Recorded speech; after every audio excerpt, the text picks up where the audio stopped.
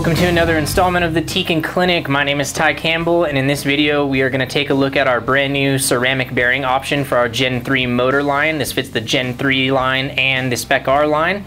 And then we're going to go ahead and install some in our motor and see what kind of RPM gains we get. So before we throw our ceramic bearings in our Gen 3 13.5 SPEC-R, we're going to go ahead and get a baseline reading with this motor tester. So right now we've got it hooked up to 2-cell. We're sitting at 7.8 volts. So let's see what kind of RPM we get.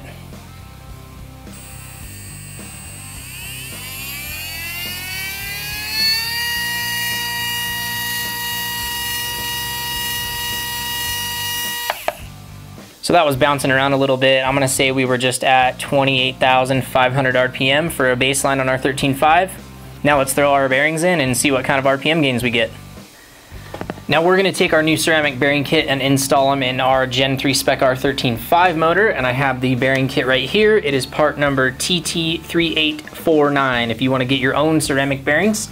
This is actually pretty easy. All you need is a 2mm wrench for the front screws and a 1.5mm wrench for the rear screws. So let's tear this motor down real quick.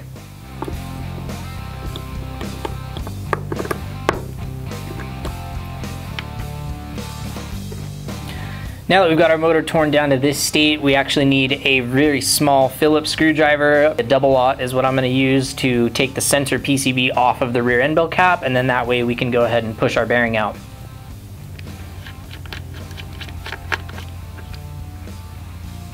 Now that we've got our end caps isolated, we can go ahead and pop these stock bearings out so that we can put our ceramic bearings in. Now I like to actually put the front cap back on the motor so that everything is supported, and then just take a wrench that you really don't care about, or if you have a bearing removal tool, that's even better. But if you don't have one of those, usually you can get this front oversized bearing just to tap right out. That was pretty easy. Let's get the back one out. And that one popped right out too. Now we can go ahead and put our new ceramics in.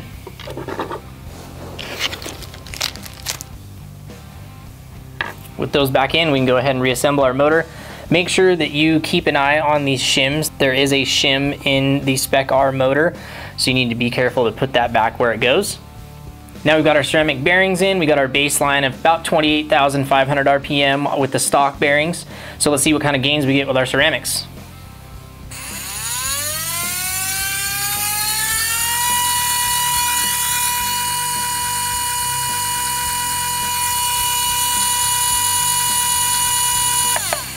So that's pretty good. We saw about a 500 RPM gain and a 0.7 amp drop in our no load current just by swapping our bearings out. Now I did make sure that our timing was set right, and there's going to be a little bit of variance in the results that you get from motor tester to motor tester and your battery.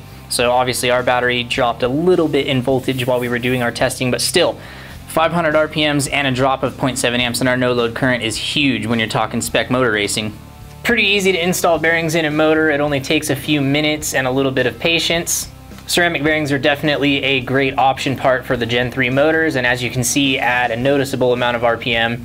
This is going to be beneficial for any kind of spec racing where you really need all you can get out of your motor. Be sure and like, share, and subscribe. I'm Ty Campbell. Thanks for watching this week's episode of Tekin Clinic.